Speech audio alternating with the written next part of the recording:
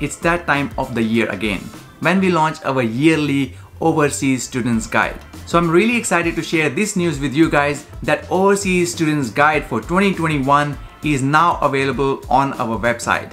This year's guide features more than 135 pages of pure content with lots of illustrations and infographics that will make your student life in Australia really easy. So whether you are planning to study in Australia or you are already here in Australia, this guide will be really useful for you.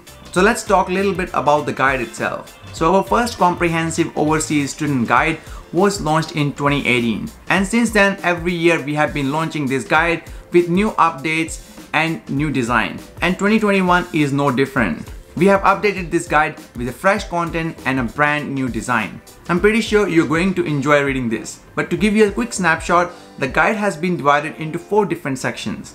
The first section talks about what you need to do before you apply to study in Australia. So in this section, we are covering information about Australia. We'll give you a quick beginner's guide to Australia, why you should consider studying in Australia, about Australian history, weather, and various Australian cities. We are actually covering 10 major cities in this guide.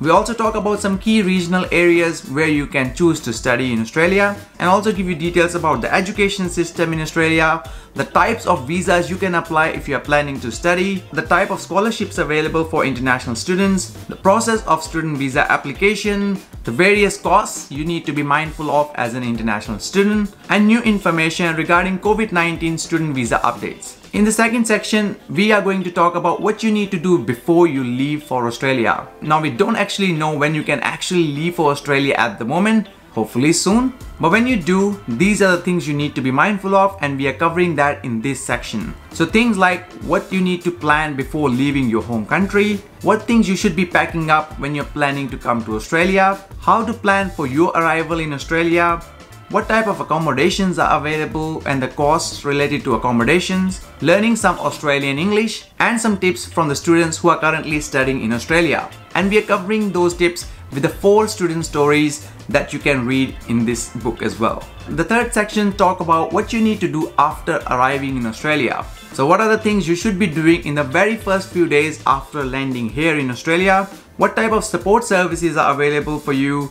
What's the study environment like in Australia? The information regarding banking, communication like your phones and internet, Australian culture, shopping, understanding the transport system in Australia, how to work in Australia, how does the healthcare system work, and the safety information for international students. And the next part is about after finishing your study. So once you are graduated, what are the things you can do? So in this section, we are giving you some tips regarding what you need to do on your graduation day, what are your options for further education, if you would like to do that, how you can extend your stay in Australia, what are your options for working after your studies, and if you're planning to go back to home after study, there is a very useful checklist in the guide as well. And we got some additional resources like a list of the useful contacts that you should be mindful of in Australia, and also a comprehensive checklist that talks specifically about everything from the beginning till the end for an international student's life in Australia.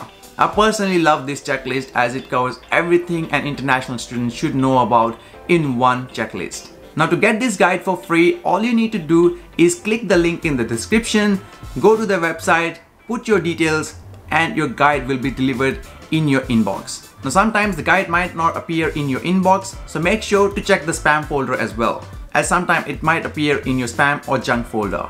And I would really appreciate if you can share the link in the description with your friends as well, so that they can go and download this guide from the website. Now, once you go and enter your details in the website, we will usually send you a regular monthly updates regarding what's happening in international education in Australia. So signing up to this service will help you keep yourself updated with what's happening in international education in Australia every month. And if anytime you want to unsubscribe, you can do so by clicking the unsubscription button in the emails that we send. Although I must say that our unsubscription rate is pretty low compared to the industry standards, as we don't spam you with heaps of emails every single week or every single day. We send only one monthly newsletter that covers everything about international education in Australia in that monthly newsletter. Now, other benefit for you and your friends to signing up to this service is that you will get access to some of the things nice and early and some freebies as well. So we do send some free resume cover letter templates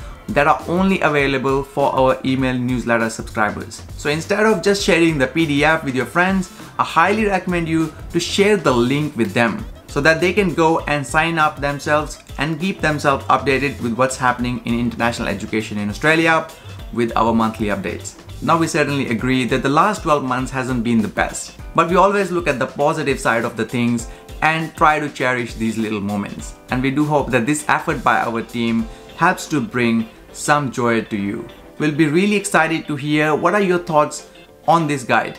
So make sure to leave your comments in the comment section below about the guide, or you can email us your thoughts about the guide as well. Well, I hope you enjoyed this video and the guide, and I will see you in the next one.